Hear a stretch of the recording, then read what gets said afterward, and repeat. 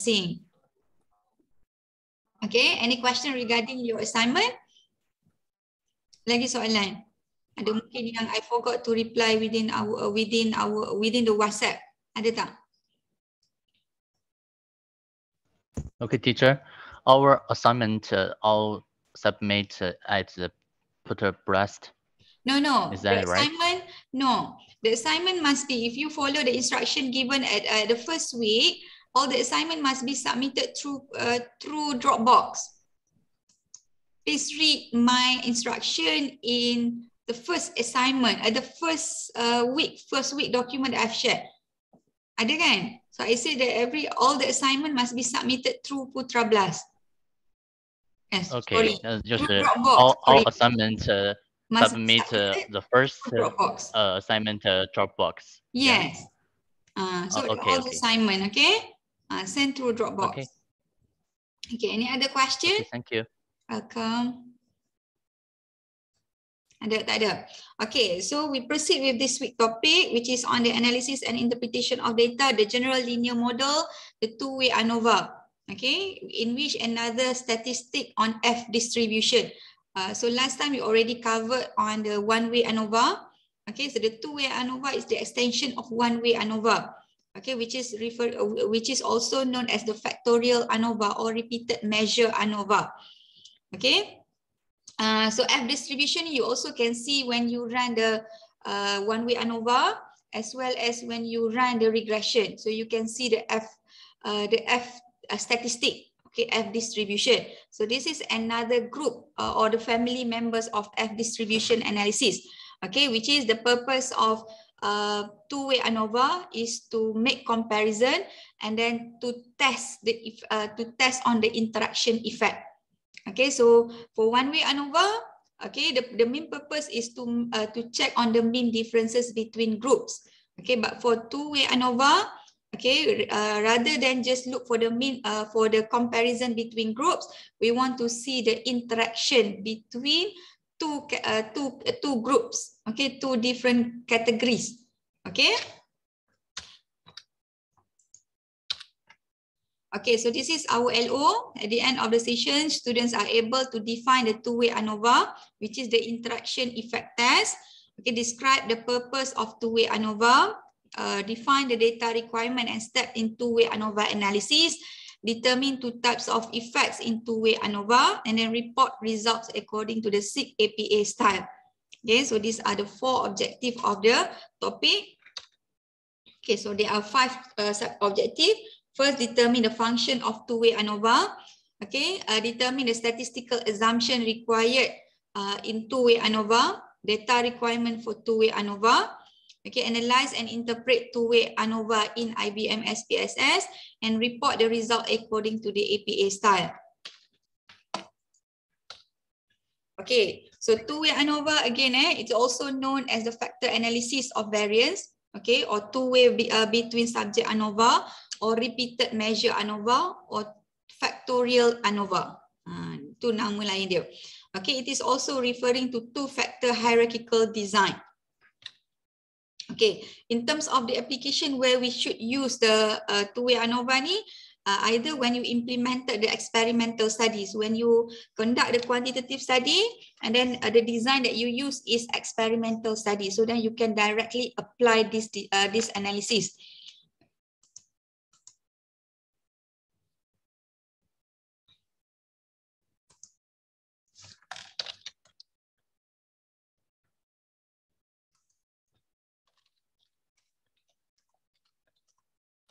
Okay. Next one, if you use the quasi-experimental studies or field studies. So these are among the design that automatically reflect the type of this statistical analysis to be used in your research. If you apply this design, then you may consider, okay, to have two-way Anova in as one of the objective of your study.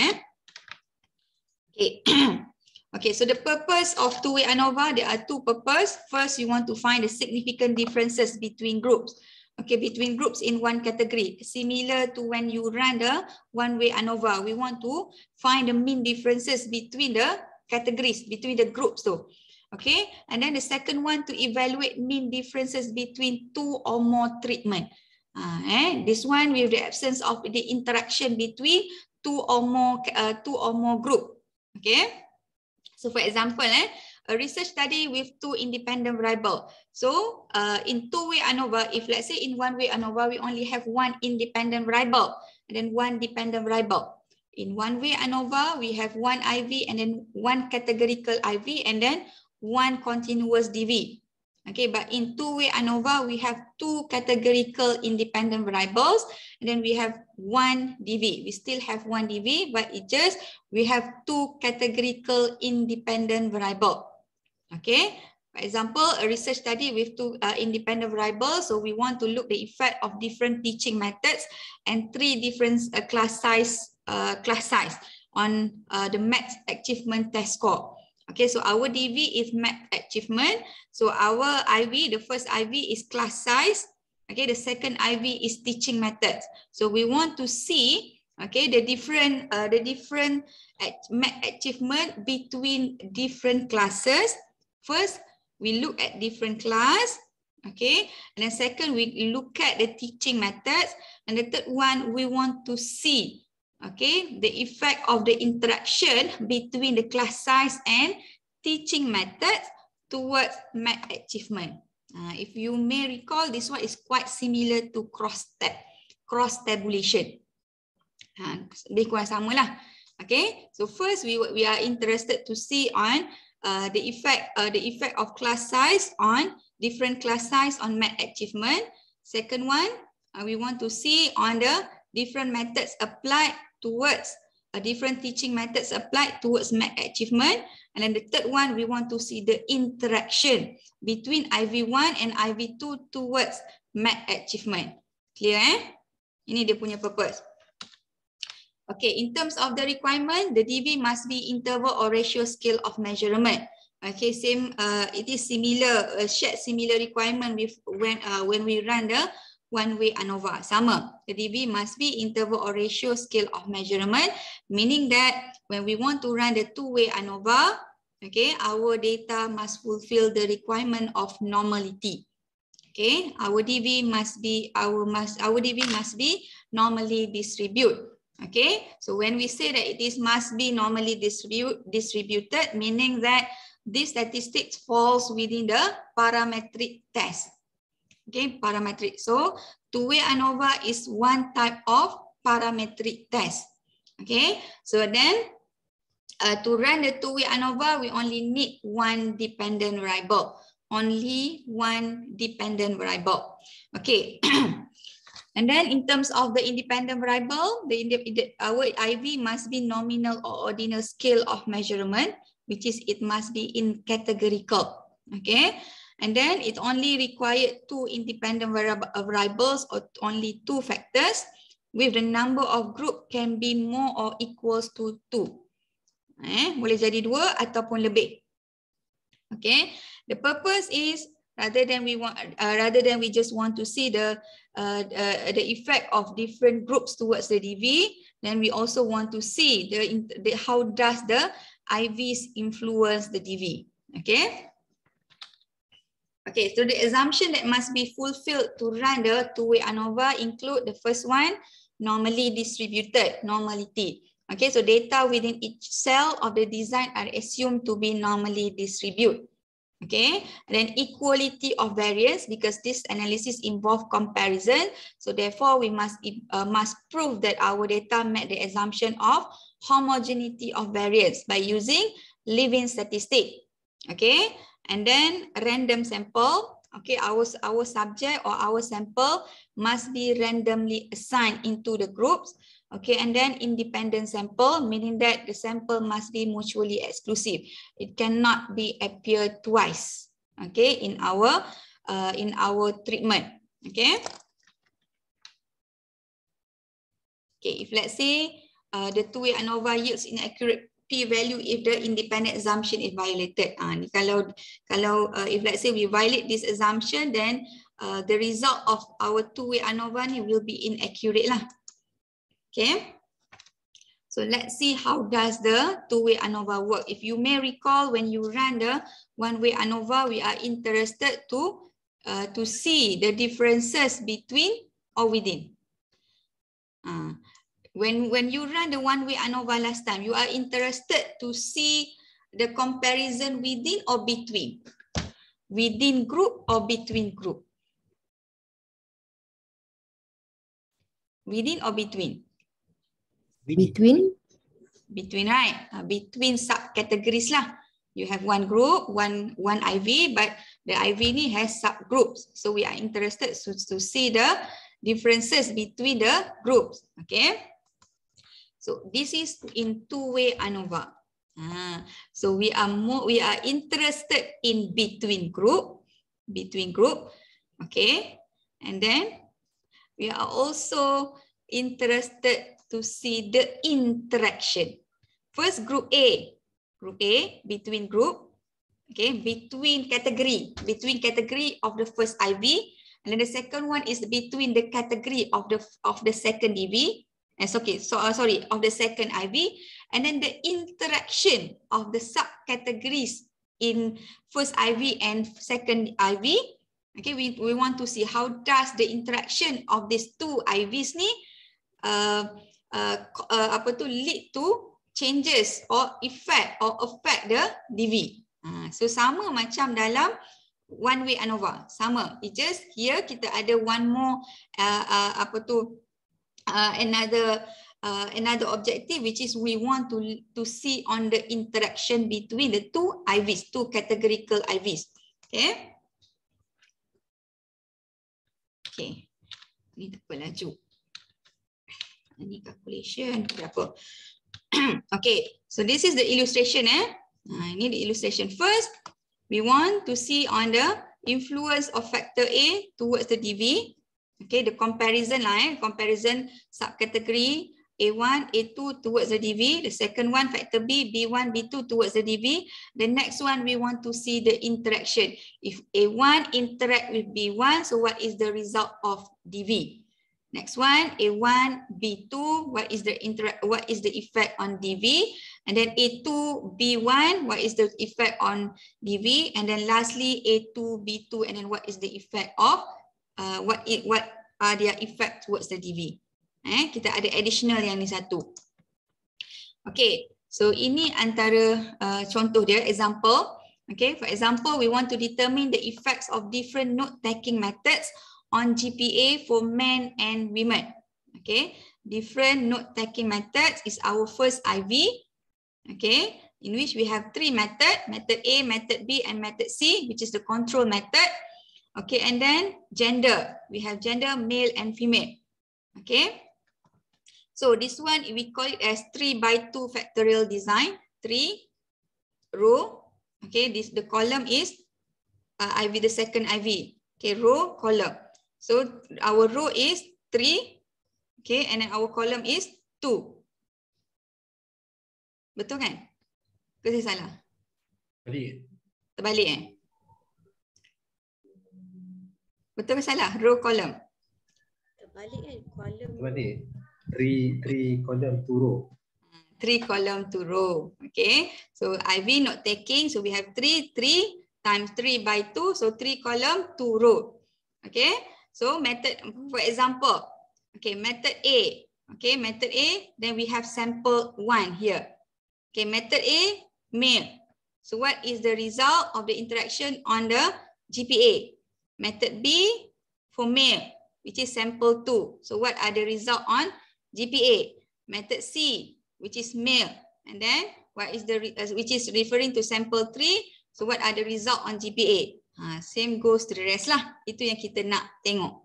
Okay, according to the group ni. Faham Clear. Okay. Okay, so the two-way ANOVA will allow researcher to test for mean differences in the experiment. So we have two types of effect, main effect and interaction effect. Okay, kita guna the term effect. So main effect ni referring to the mean difference which is GPA between different note-taking methods. So we have 3 methods. Okay, itu the first main effect. The second main effect is the mean differences of GPA between men and women, which is IV2. Okay, this is the second main effect. So in two-way ANOVA, we have two types of effect, which is main effect and interaction effect. In main effect, if we have two IVs, so we are going to have two main effects. Okay. And then the next one, interaction effect, and referring to any other mean differences that may result for unique combination of a specific note-taking method and a specific gender. So this is referring to the interaction of specific note-taking method and specific gender. Kita nak tengok interaction between that subcategories. Okay. Okay. Then the things need to be considered in two-way ANOVA is the statistical power, which is referring to the probability of finding a significant difference in a sample given a difference between groups of a particular size and a specific sample size. So it is calculated before conducting study, which is it is predetermined. Okay, if you know the expected magnitude of a difference between group, you can, for example, calculate how large a sample you need to be 80% sure of finding a significant difference, or observe power. Ni calculated power before conduct the study, or observe power, which is you use likelihood of finding a significant difference between groups in any particular sample with the sample size in your study, assuming that differences between groups you find in your sample is the same size as the differences between groups in the population. So the statistical power ni for two-way ANOVA you can determine either before conduct the study or after you completed your study, dua-dua. Okay. Okay, the function of two-way ANOVA, okay, sama tadi So first we need to look for the mean comparison.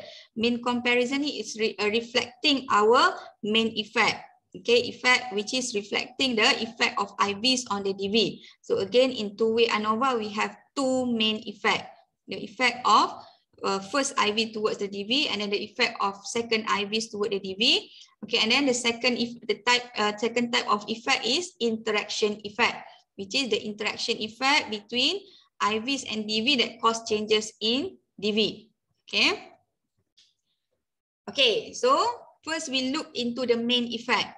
Okay, the effect of main effect is effect of independent variable. So it indicates the difference in the population and should this pattern be confirmed by statistical testing. So it is similar as what we learned in our one-way ANOVA. Okay, sama saja. Okay, Nida. Okay, so basically how does we write our hypothesis for main effect? Same goes to when we write our one-way ANOVA hypothesis. For null hypothesis, we just mentioned hash not mu1 equals to mu2 equals to mu3 if we have three categories for the first IV. Okay, and then our research hypothesis, we just mentioned that not all means are equal. Kita boleh buat macam tu, not all means are equal. Okay, so meaning that if you have two IVs in two-way ANOVA, we need to mention two set of main effect. Okay, main effect for factor A and then main effect for factor B. Okay, this is another factor, for example. Dia sebenarnya the number of categories ni minimum 2. It can be the combination of 2 or 3. Okay. Boleh jadi dua-dua, tak semestinya 2 Okay, so it is possible to have significant main effect but not to have a significant interaction effect. Possible untuk kita ada main effect ni significant but there is no significant interaction effect. So the reverse is also possible. Mana-mana boleh jadi. Okay, meaning that the relationship to not necessarily direct relationship. It can be based on the interaction, or sometimes they might have the direct interaction, direct influence, but they do not have the interaction between the IV1 and IV2. Okay, so this is another example. Okay, ni kalau kita guna, ni dah tak apa, ni boleh laju. Okay, so this one is the example of interaction effect hypothesis. Okay, so interaction between factors exists if the effect of one factor depends on the level of the second factor. Ini maksudnya. Perubahan, any changes on the first factor ni depends on the second factor. Okay, the interaction. So the interaction is identified as the A multiplied by B interaction, AB interaction. Okay, so for example of hypothesis, the null hypothesis, it can be there is no interaction effect between note-taking methods and gender on GPA, or our research hypothesis will be there is an interaction effect between note-taking methods and gender on GPA. So which one, in which this one is referring to apa? Non-directional hypothesis. Kita just mention ada interaction effect, but we do not mention which which note-taking methods will have has significant or will influence GPA higher compared to the rest. Okay. Okay, so these are the research question for two-way ANOVA that we want to answer. So first, is there a main effect for IV or factor 1? Okay, so for example, is there a main effect of gender on GPA? Okay, so second one, is there a main effect for IV or factor 2? For example, is there a main effect for section? Okay, ni saya tukar. Okay, so then the third one, is there a IV or factor 1 by IV or factor 2 interaction? Okay, so for example, is there a gender by section interaction on GPA? Okay, okay dah. Okay, so these are the steps that you need to know. First, you need to be able to run the analysis in IBM SPSS, identify the required statistics. Okay, and then based on the required statistic ni, you are able to determine the main effects and the interaction effect. You set the alpha, decide and present, and then lastly interpret and report your finding. Okay. So this is the example. So for example, a study has been conducted to investigate how tall corn grows under various conditions. The head of the corn, which is in inch, is the dependent variable. Ketinggian jagung tu dalam inci. Okay, the researcher is interested in studying two independent variables. So the first variable is seed type, which is there are two levels. Okay, pearl and silver. The pearl and silver.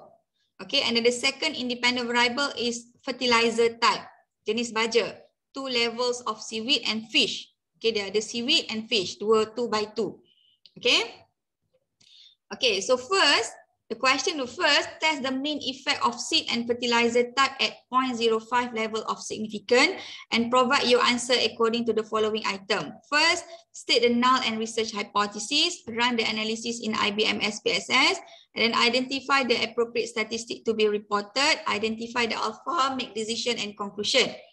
Okay, the second one, state the null and research hypothesis for interaction effect. Okay, and then state the null and research hypothesis, run the analysis in IBM SPSS. Okay, and then identify alpha, make decision and conclusion. And lastly, prepare a write-up according to the SIG APA style. Okay, so this is the table that we need to prepare. Okay, so to respond to the first question, state the null and research hypothesis for the main effect. Okay, so first, because we have two independent variables, so we need to write on the hypothesis for each IV. Okay, so we start with the first IV, which is the seed type. Okay, the first main effect. Okay, our null hypothesis, we mentioned that our the mean for pearl equals to mean for silver. Okay, our research hypothesis mean for pearl is not equals to mean for silver, or we can also write in written form. Null hypothesis, the population means are equal across different type of seed, okay, pearl and silver, or our research hypothesis, population means are not equal across different type of seed, which is between pearl and silver. Okay, then we run the analysis in IBM SPSS. Okay, so for example, we got this result. Later on, we will proceed with our hands-on. Ini contoh dulu. Okay, so we got this result. Okay, for pearl seed, seaweed fertilizer 60 inch, silver seed, seaweed fertilizer 40 inch. Okay, and then pearl seed, fish fertilizer 40, silver seed, fish fertilizer 60 inch. Okay, so ini dia punya result. Okay, so then we set our alpha, which is at 0.05. Okay, and then based on our interpretation, we've either failed to reject or reject the null hypothesis. Okay, by looking at the columns mean, we can see that we find that the value is 50 inch for both type of seed. Okay, kita tengok column mean. Dua-dua. Seaweed fertilizer 50, semua 50 sama je. Okay. We fail to reject H0. Okay. Okay, and then this is the conclusion. There is no difference in height and conclude that there is no main effect due to seed type. Okay, tak ada kesan. Sama je. Okay, then we see the second main effect, which is the fertilizer. We state the null and research hypothesis. Either the mean of seaweed equals to mean fish. Research hypothesis, mean for seaweed not equals to mean for fish, or we can write in written form. Okay, population means are equal across different type of fertilizer between seaweed and fish, or our research hypothesis, population means are not equal across different type of fertilizer between seaweed and fish. Okay, and then we identify the appropriate statistic according to our result, set alpha, and then make decision. Ini contoh je. Okay, and lastly, we prepare our interaction effect. Okay, so the interaction effect we can write in written form. There is no interaction effect between seed type and fertilizer. And then our research hypothesis, we can mention that there is a significant interaction effect between seed type and fertilizer type. Okay. Okay, so ini sama. We just set, we identify the statistics, set the alpha value, and then make the interpretation, conclusion, and reporting. Okay, so these are the effect size. Okay, after we know that there are differences or there are interaction effect, then we want to report how much is the interaction effect. So in terms of effect size, you have a few options. Either you want to report the eta squared, partial eta squared, omega squared, or partial omega squared. Okay, so you can pick either one lah.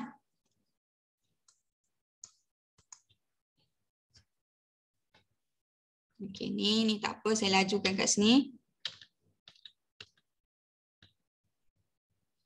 Okay, this one I thought we can proceed with.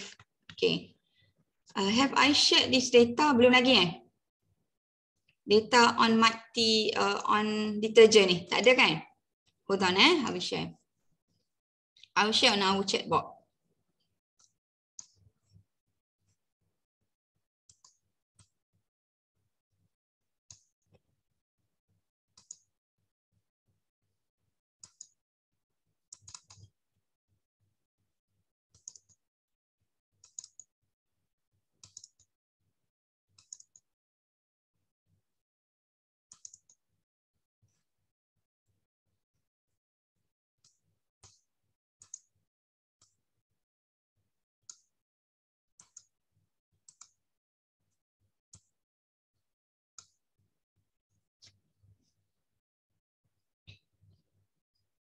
Okay, please use the whitening two-way Anova dataset to do this hands-on.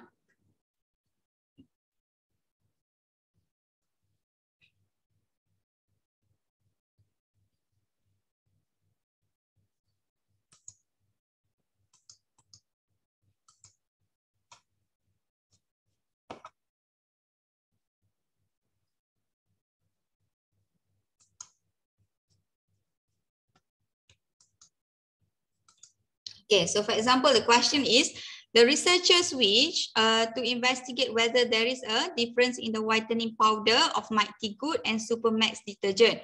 So we have two types of whitening powder. The first one, Mighty Good. The second one, Supermax detergent.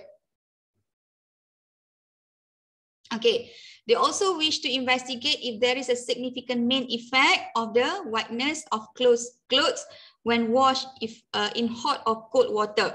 So dua, first kita nak tengok sama ada tak perbezaan dalam bila kita guna Mighty Good powder ataupun Supermax detergent.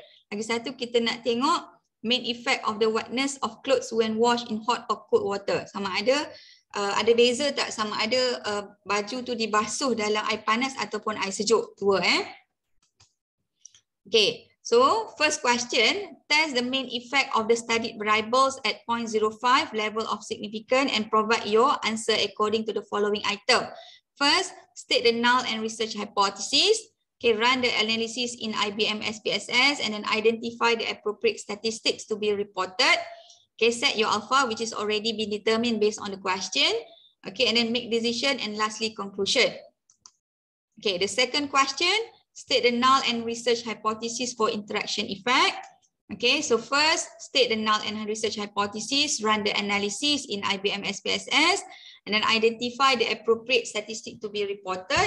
Set the alpha already been given, 0.05, make decision, and lastly conclusion.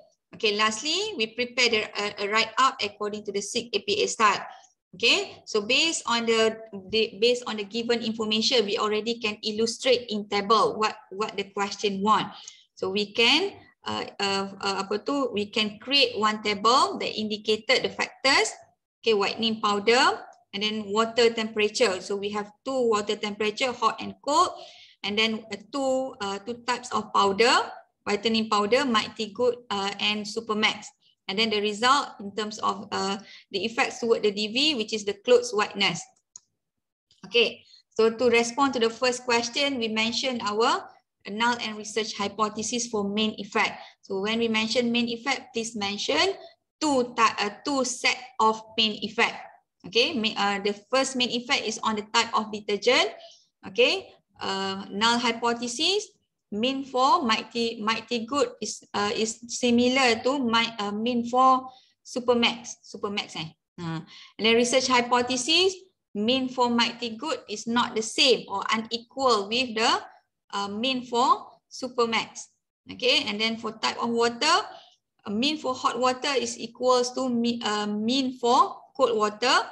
And then research hypothesis, mean for hot water does not equals to mean for cold water. Dua set Okay, and then question 1B. So let's run the analysis in by using our data set. Okay, you can open. Are you ready with your data set? Dah. Okay, to run the analysis of 2 by 2 factorial ANOVA, 2 by 2 ni because we have two groups of 2 IVs, 2 category. So each category tu ada 2. IV2, IV1 and IV2, they have 2 categories. Okay, so to run the analysis, click Analyze, click General Linear Model. Analyze, GLM, General Linear Model and Univariate. Analyze, General Linear Model, Univariate. Then, okay, under the dependent variable, you insert the whiteness. Insert the whiteness under the DV, dependent variable box. And the fixed factor, you include detergent and water. Detergent and water. Okay, and then you click plots. Click plots.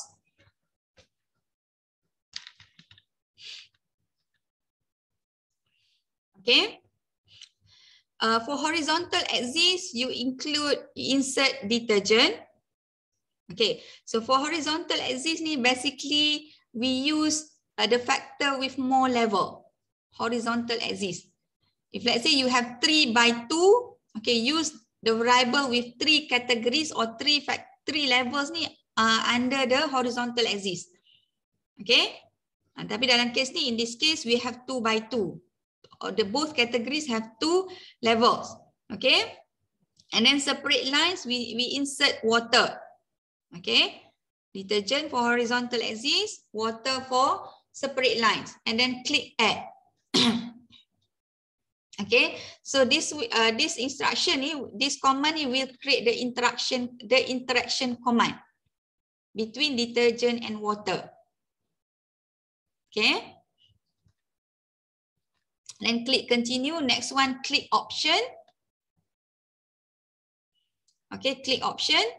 Display, you tick for descriptive statistic, estimates of effect size, and homogeneity test.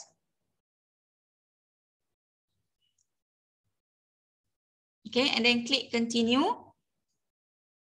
and then in the univariate box, click OK. Okay, this is the extra notes for analysis that involve IVs with a group more than or equals to 3 level. Okay. Ini another apa tu dia punya if you have more than 3 groups, if any of your IVs have more at least 3 or more level, okay, you need to click on post hoc.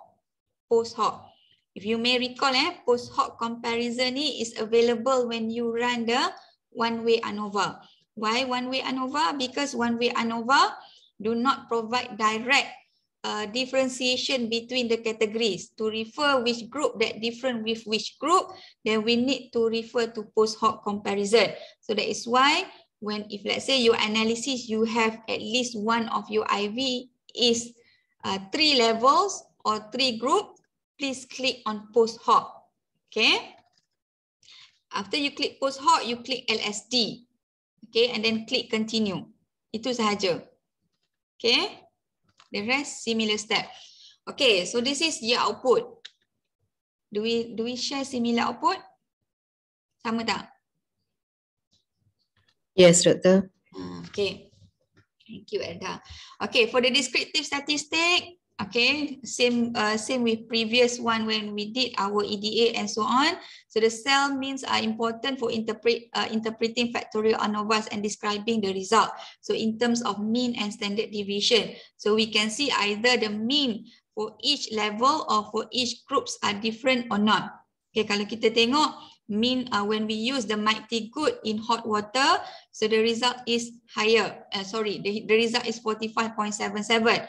In cold water, so the result is 61.34, which is higher. Cold is higher in hot water when we use the mighty good whitening powder. Meanwhile, for Supermax, sama juga dengan Supermax, meaning that detergent ni, whitening powder ni is more effective when we use in cold water. Dalam apa tu, dalam air yang sejuk dia lagi efektif, dia lagi putih. Okay. Okay, so this one. Okay. So this descriptive statistic ni provide the mean score, standard deviation and N for each group. Okay, the number of sample for each subgroup. You can check these values, either it is correct or not. Okay, you can add, check on your how many sample that you have in terms of the accuracy of the data entered and so on. Okay, inspecting the pattern of these values will also give you an indication of the impact of your independent variables. So based on ni pun kita dah boleh tengok dah. Okay, we can come up with a descriptive conclusion regarding our finding. Okay, next one, we refer to the Levin statistic to check on the homogeneity of variance. Okay, so if you recall this one, the Levin statistic ni, we see, okay, this test whenever we run the comparison analysis. For example, t-test, okay, and then one-way ANOVA. Jumpa lagi dekat sini. Okay, so the requirement is similar. Okay, if the significant value larger or equals to alpha, so meaning that data met the assumption of equality of variance. Okay, if the significant p lesser than alpha, meaning that data violate the assumption of equality of variance. Okay, so in this case, based on our Levin test statistic, since the significant value is 0.36, okay, since the significant value is 0.36, which is larger than alpha 0.05, so we can conclude that our data met the assumption of equality of variance. So our data or our findings will be valid lah. Okay. Okay. Next one, we proceed with the main output. Okay. Kenapa dia tak keluar ni?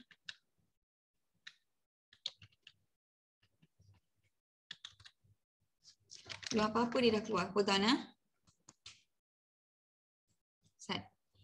Saya setting balik saya punya ni.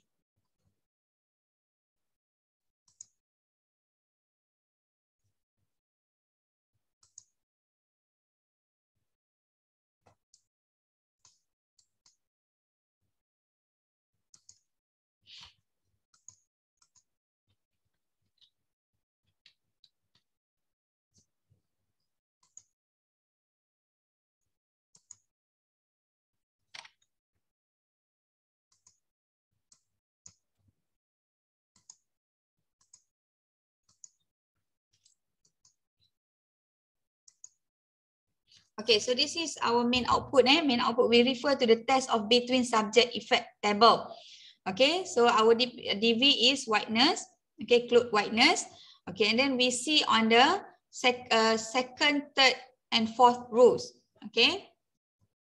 Okay, baris ketiga, kedua, ketiga, dan keempat.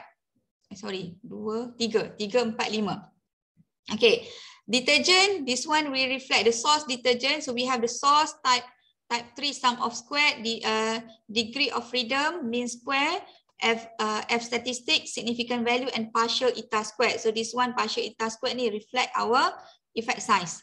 Okay, partial eta squared is for our effect size. So first detergent. Detergent ni we reflect the main effect for type of detergent. Okay, water, main effect for type of water, and then the interaction between detergent and water. Okay, so first, second. Okay, so F ni, second what we need to report is the F value. Okay, F value, significant F, and partial eta squared. That's all. 3 benda sahaja. F, significant F, and partial eta squared. Okay. So this is the criteria for the effect size if we use the partial eta squared or partial omega squared. Dua-dua ni kita boleh guna. Small, if let's say the value lesser than 0.05, small effect size. Lesser than 0.14, medium. Larger than or equals to 0.14, large. Okay, by the way, F statistic ni, the value will always be positive. So the value will range from 0 to infinity. Okay, the value of F will range from 0 to infinity. Positive side. Okay, so this one is the estimated marginal means for detergent. You ada tak table ni? Do you have this table? No. Tak ada Tak ada. Tak ada? Ada plot saja. Estimated marginal means of whiteness profile plots. You all ada ni. This estimated marginal means of whiteness. But you do not have these two tables. Estimated marginal means ni tak ada. Betul. Tak ada. Hold on ni. This one, this step ni. Okay. Okay, let's start again with our step. Okay. Click analyze, you just recall the function. Analyze general linear model, click univariate. Boleh. You just click the recall button kat atas tu. It will lead you to this page. Betul tak? Betul? Betul. Okay, you click paste. Click paste. Okay, it will open the syntax command. Syntax window. Jumpa? Hafiz jumpa? Jumpa. Okay, so click paste. It will lead you to this instruction, this command. Okay. Okay, you type next to tables ni, you type compare detergent. Akan jadi macam ni. Akan jadi macam ni Next to detergent ni, tables, detergent, interaction with water. Next to it, you type compare detergent. It will be like this, compare detergent.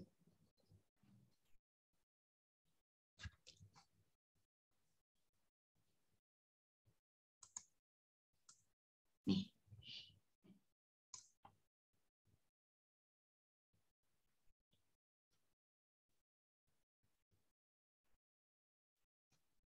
Dan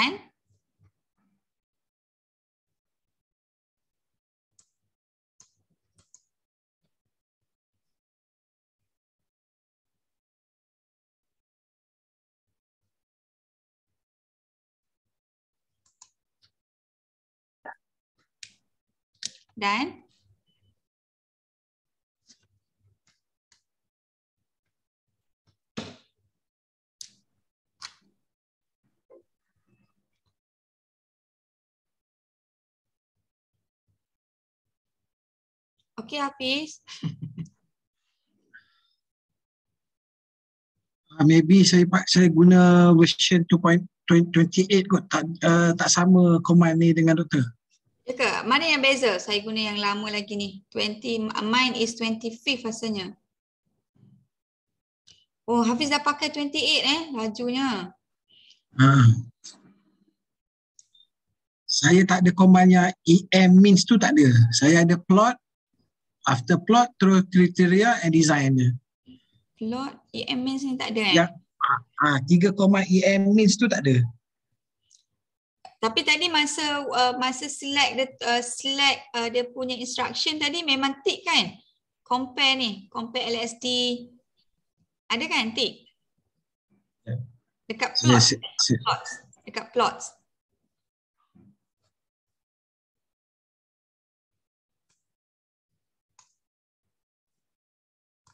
Ada tak? Biasanya kena add sama. Saya sama dengan Hafiz juga. Saya rasa tak tahu mungkin terlepas ke sebab EM means tu memang tak ada. Sama juga. The rest memang follow dah kan?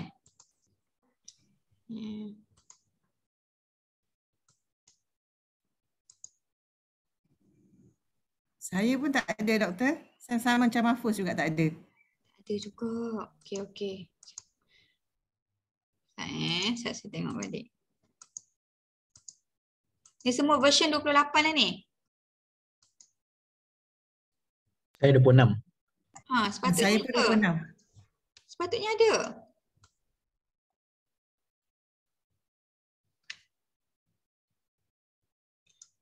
Yang tadi memang dekat plots tadi memang tick Siapa yang ada?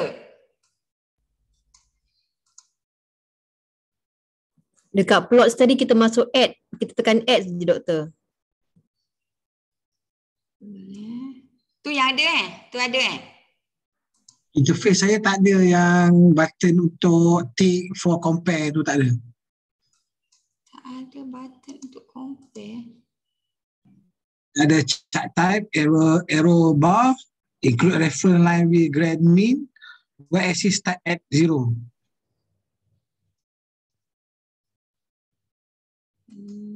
Okay, sekejap saya tengok. Plots.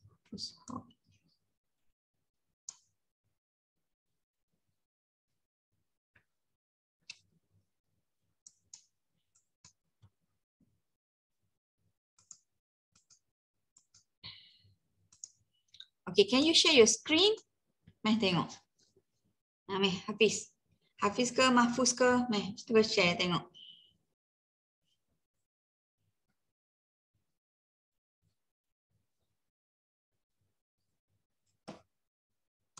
Doktor, tadi kita klik dekat plots dan juga option saja. Dekat EM means tu ada nak kena buat apa-apa ke? EM means tak ada. Dalam box univariate box tu. Pertama. Univariate box tak ada. Means tu kalau tak salah kena ada insert display mean for detergent water and detergent water. Sebab saya dapat sama macam Dr. Nomi punya. Cuba try. Sekejap. Yang 3 groups tadi yang post hoc tu. Post hoc tu kita masukkan detergent dengan water tu dekat post hoc test, kemudian kita klik LSD. Tu that one if let's say we have more than 3 groups, right? In our case we do not have any of our IVs tu, we only have two subgroups. So kita tak tick pun LSD tu. Sekejap. Apa ni dia ni? Okay. Model. Okay, plots. Kita klik plots. Partners, detergent, plots. Okay. Kat sini tak masukkan. Dah masuk. Lagi mana tadi? Dah ada tadi detergent water tu. Detergent water. Okay. Okay, continue. EM means tak ada lah. EM means saya tengok. EM means Tengok apa function lagi yang kita tinggal kat sini. Means tengok. Means this. Kalau ikut slide doktor macam kena masukkan yang detergent water dengan detergent water dalam display means for tu doktor, kan? Means and display means. Hold on Kat mana saya tertinggal ni?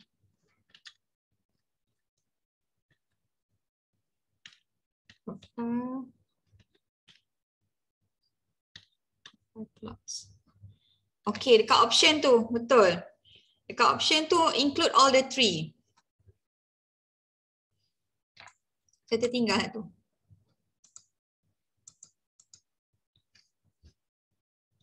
Option. Okay, estimate statistic, estimate effect size, homogeneity. Where should we use the three models Kat mana ni? Kalau yang saya punya, saya boleh pilih tiga-tiga tu. Kat you all ni, kat mana nak pilih? Try tick F-test. Try tick F-test. F-test, okay, click model. Okay. Custom model, detergent, water. Use univariate model, custom model. Custom univariate. Kalau tick univariate model, yang factors and covariates ni boleh choose tak detergent and water ni?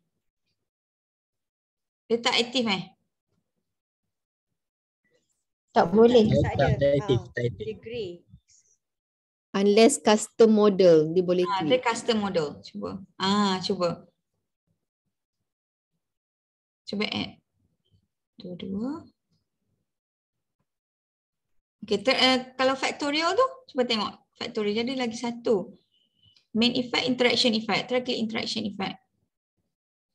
Okay, continue. Model, F model, observe power, parameter. Okay, continue. Dia cakap okay. Try cuba paste, tekan paste. Okay, cuba Hafiz tunjuk output, bukan output, command. Syntax command. Hak ni nampak data lagi.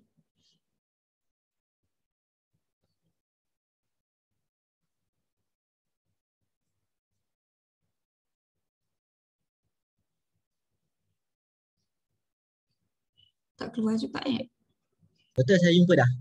Jumpa dah Dekat EM means tu memang kena klik EM means tu. Tadi kita tak tekan. EM mean. Saya pula. Ni. Klik overall ke Mahfuz?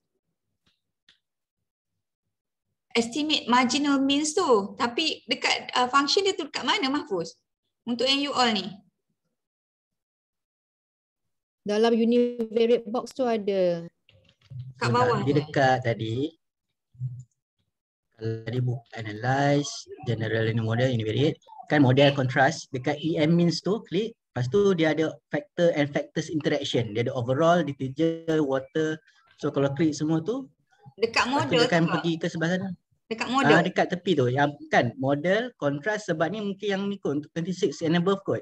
Model, contrast, plots, post hoc, ada EM means, save option, bootstrap. Tepi ni. Dia bawa option tepi ni. Oh, EM means tu. EM means tu. Sebab bila paste dekat tu tadi, apa dia punya tu, ada dia punya tu. Hafiz jumpa tak? Dekat EM means syntax tu. tadi. Cuba Berapa share slide? lagi sekali Hafiz. Can you share Kena again? set balik kot. Share balik dekat univariate tadi. Dekat main box. Okay. Analyze, generally. Hak tu. Betul lah. Saya cari hak ni lah tadi tak jumpa. Oh, include 3 je. Detergent, water and detergent interaction between detergent and water. Overall tak payah kan? Compare main effects tu. Main effect, detergent, water. Interaction effect, detergent,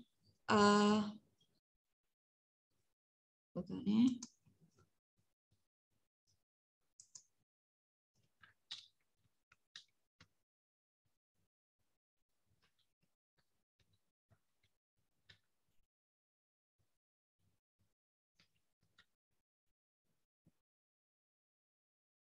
Oh, sebab you all punya function EM tu kat luar dah. Betul tak? Betul doktor. Yang saya punya ni kat dalam. Saya cari hak ni lah tadi. So tick for compare mean effect. Yang overall tu tak payah. Overall tak payah. Detergent, water, detergent, interaction between detergent and water. Lepas tu tick for compare mean effect.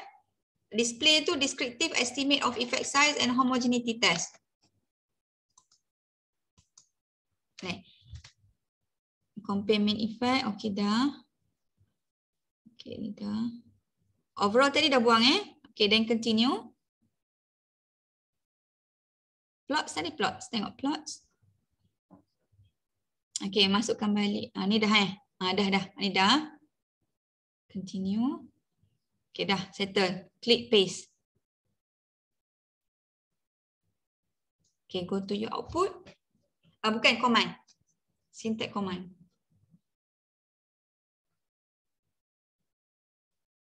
Dapat?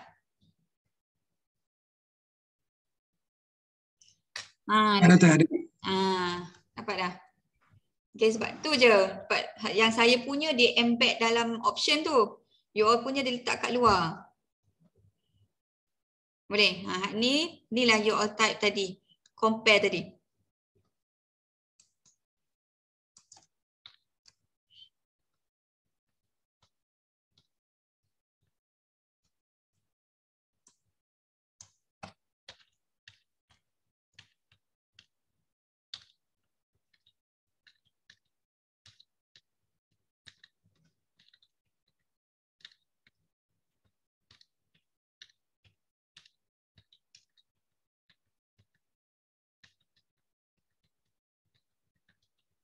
Boleh?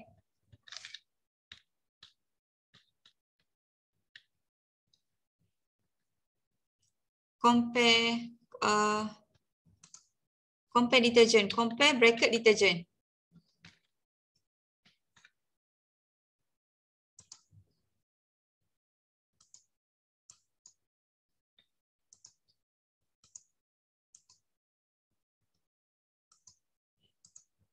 Type this one compare bracket detergent. Compare bracket detergent. Ada lagi? Is there any more problem? Ada lagi tak dapat tak?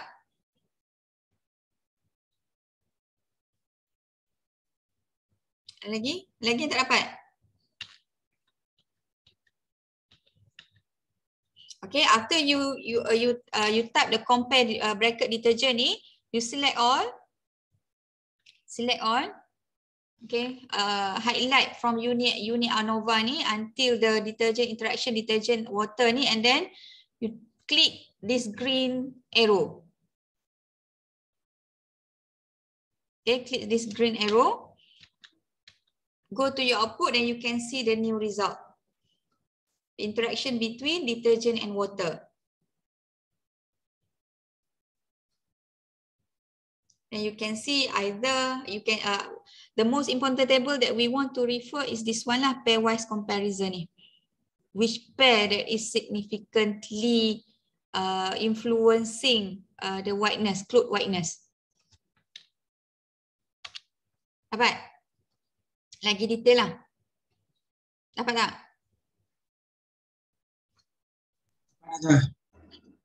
Okay, alhamdulillah dapat lah. Okay, so then questions 1C, we set our alpha, which is already been given based on the question. Our alpha is 0.05. Okay, so based question 1D, we make decision. Okay, we make decision according to our main effect, the two main effect, we refer to F and significant F. Okay, for the first one, okay, so since significant F 0.123, betul? Significant F value 0.123, right? Betul? Betul tak? Okay, which is larger than alpha 0.005, so we fail to reject hash not. Okay, so we fail to reject hash not for the first main effect, but for the second main effect, so the significant F equals to 0.00, betul? 0.000, which is lesser than alpha, betul? Correct? Okay, then therefore we reject the null hypothesis. Okay. Okay, and then next one, question 1E, main effect. Okay. There is no interaction main effect for type of detergent, or there is significant main effect for water temperature. So this is the conclusion for the main effect. So since we fail to reject hash not, so there is no significant main effect for type of detergent. So regardless of detergent that we use, there is no significant effect on the whiteness. Tak ada. Okay, but for the water temperature, there ada significant main effect. Okay, sama ada dalam cold ataupun hot water, in which based on our finding, based on the result of our mean, we can conclude that okay, whiteness ni clothes will be lebih cerah, lebih putih dalam air yang sejuk. Betul? Betul tak? Ke salah? Okay. This is for question 1. Okay, next one, question 2A. Okay, to respond to the first question, we state the null and research hypothesis. So null hypothesis will be there is no interaction effect between type of detergent and water temperature. And then research hypothesis, there is interaction effect between type of detergent and water temperature. Okay. Okay, so ni kita dah ada result kita. So we refer to the test of between subject effect. Okay, which is the interaction between detergent and water. So ini value yang kita nak slide tadi lah ni. Okay, so we set our alpha, okay, 0.05. So to respond to question 2D, so based on the result, the significant F equals to 0.576. Betul? Is it correct? Betul, significant F 0.576. This one Boleh jumpa tak? Am I too fast? Or am I too slow? Or slow and steady? This one Betul ke tak? Jumpa? Yes, betul. 0.576. 0.576. Okay, so since our significant F equals to 0.576, so we fail to reject null hypothesis. Okay, so we fail to reject null hypothesis. Okay. Okay, so the conclusion to respond to question 2E, there is no significant interaction effect between types of detergent and water temperature. Tak ada kesan pun. Kalau kita ubah detergent tu, jenis detergent, dalam air yang berbeza tu tak ada kesan terhadap keputihan baju. Okay. Okay. So this is the APA presentation of a table. So we need to report all the information, sum square, the degree of freedom, mean square, F value, significant value, and partial eta square to indicate the size of the difference or size of the effect. Okay, so we need to report both lah. Okay, detergent, water, detergent times water, error, and total, and then table 2 descriptive statistic. We report the mean as well. We report the mean lah. Kalau we report, sometimes we report the standard deviation as well. Okay, so this is the table according to APA style.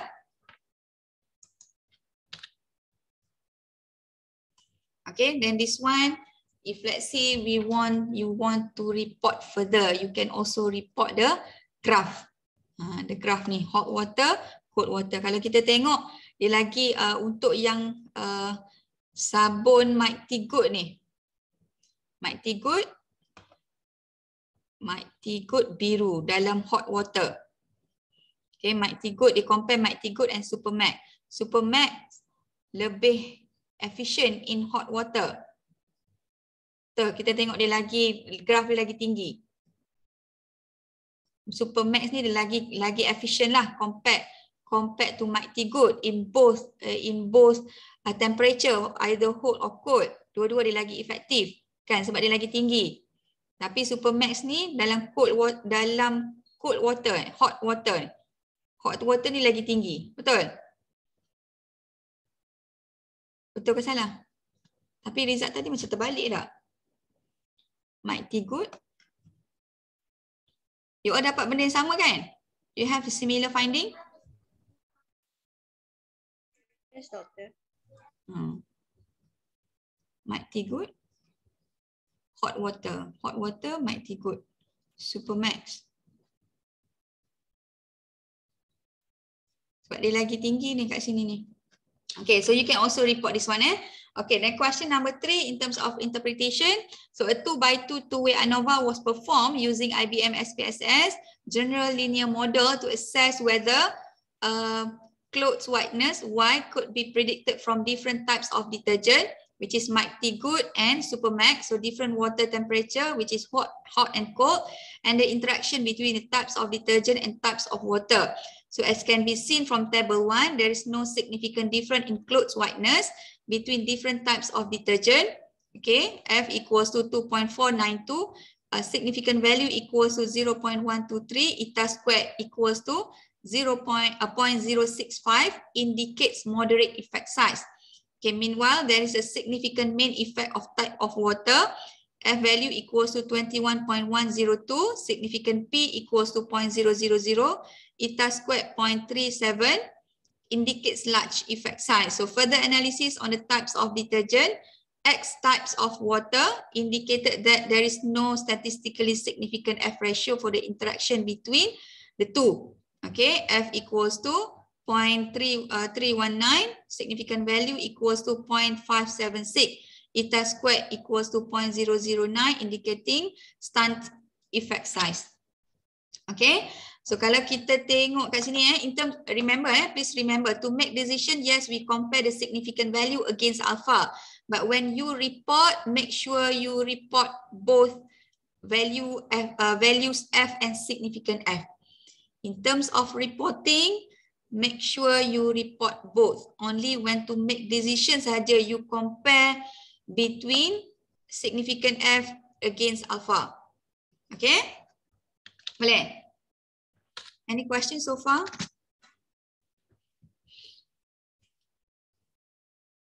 Soalan?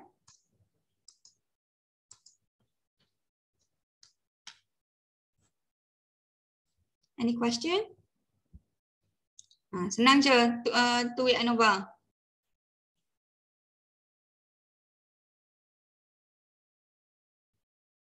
Any question? Soalan?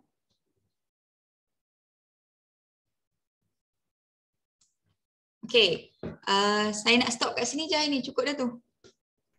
Two-way ANOVA. Any more question? Because next week we are going to proceed with chi-square. Tak ada, sikit je lagi chi-square. And then last topic on, ada lagi 2 kan? Last topic. This week on two-way. Chi-square. Moderation. Cukuplah. Ada lagi 2 topik. Final 2 topik.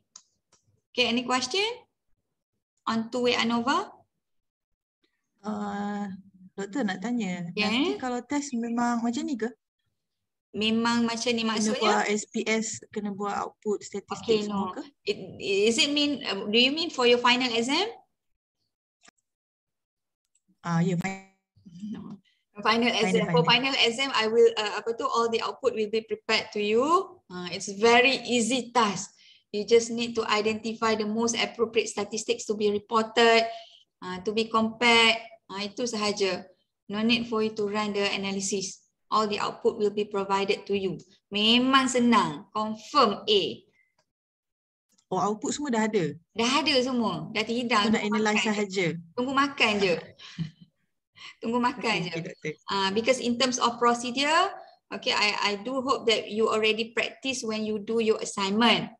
Okay, bila buat assignment tu kita dah guna yang memang data betul-betul. So for actual, for the final exam, all the outputs were already provided to you. Okay, you just need to do the reporting. Provide the accurate reporting lah. The statistics will be reported, the step by step. Senang sahaja. Salah lagi tak tahulah. Sebab in practice pun you all, saya rasa untuk level you all ni sama tahu, satu you all pandai buat lah, satu lagi you all boleh extract the appropriate statistic lah, itu paling penting. Okay, lagi soalan? Okay, Doktor, thank you. Thank you. Okay, if there is no more questions, so we stop here. So we'll see each other again next week, insyaAllah on chi-square. Chi-square. Okay, so thank you guys. Assalamualaikum. Thank you, teacher. Goodbye. Thank you. Thank you, teacher.